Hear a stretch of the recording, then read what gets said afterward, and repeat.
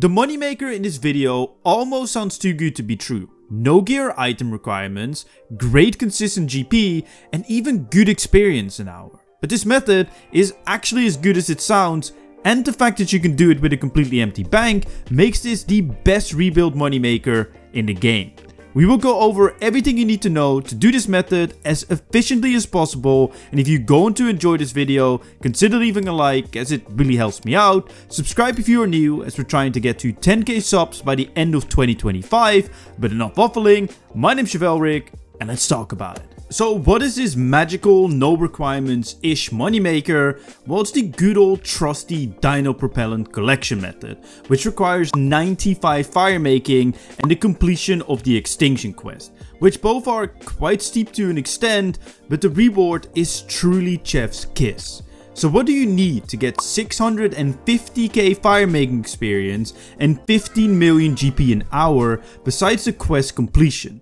Well, I will tell you how to unlock it by doing the tutorial, but I've already done it. And you think I can go on the wiki and find a walkthrough of it, but no, it doesn't exist. If someone's watching this video that hasn't done it yet, would you maybe leave a comment so I can post it myself on the wiki or post a walkthrough on the wiki yourself, as it's highly needed and will be much appreciated, as it's kind of a vital part of information that is missing right now. If I remember correctly, you need to talk to Grandma Pottington on the Anachronia farm and follow the direction she gives you to unlock this method. This requires you to do each step of the Dino arrow creation process, and once you've created your first arrow, you can start making money. Again, what do you need? Well, technically nothing at all. Seriously, you can go in fully naked and an empty inventory is even highly recommended.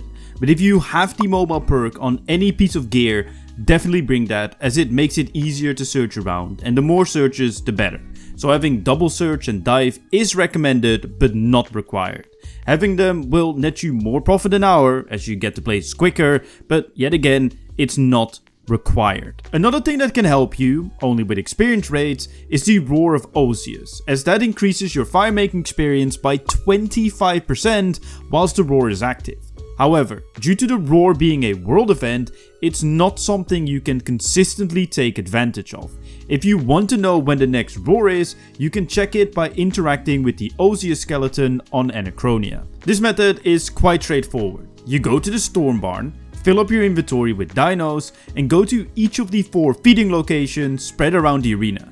The wiki suggests you do the following route: Beanie Mush, Berry Mush, Cereally Mush, and Rooty Mush. But honestly, it doesn't really matter, whichever feels best for you. Once you've fed all the dinosaurs 4 times, you can explode them by clicking on them in your inventory and get your product to sell on the Grand Exchange. Now, if this is too active for you, I do have a more AFK skilling moneymaker that can make you a similar amount of profit an hour. Check out the video on screen and like and subscribe if this one was useful. My name's Chevalric, and I'll see you guys in my next video.